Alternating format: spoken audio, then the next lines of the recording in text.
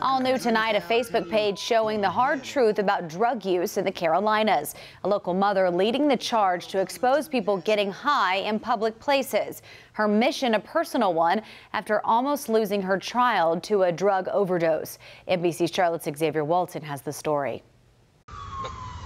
Behind the QT in Gaston. The videos aren't pretty. Should I go help her or? But they're the ugly truth Gaston County families are forced to stomach. It's right next door, and you don't even realize it. The woman whose story you're about to hear asked NBC Charlotte to blur her face.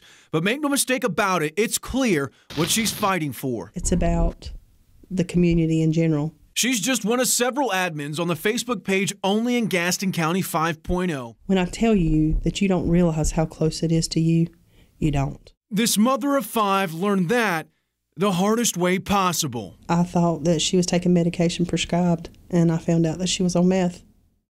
Everything I could do, Xavier, to keep my daughter from dying, I did it. That includes calling the police and having her own daughter arrested 3 separate times. Turns out that's happening more. NBC Charlotte obtained drug arrest statistics for the last 2 years. In 2017, from January through September, between the Gaston County and Gastonia police departments, there were 341 meth-related arrests. This year, for that same time frame, the number is up. Both agencies making 428 meth-related arrests. Scared. Now back to the mom who's worried about my children's future. Voice is now being heard.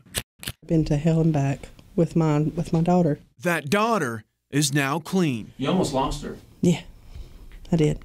I mean, when you think about that, like my daughter almost died from doing drugs. Yes. Did you ever think about the alternative, the what if? What if she did OD and never came back? Oh, I thought about it every day. Nights I went to bed and didn't know if tomorrow I was going to talk to her. Where was she at? What was she doing?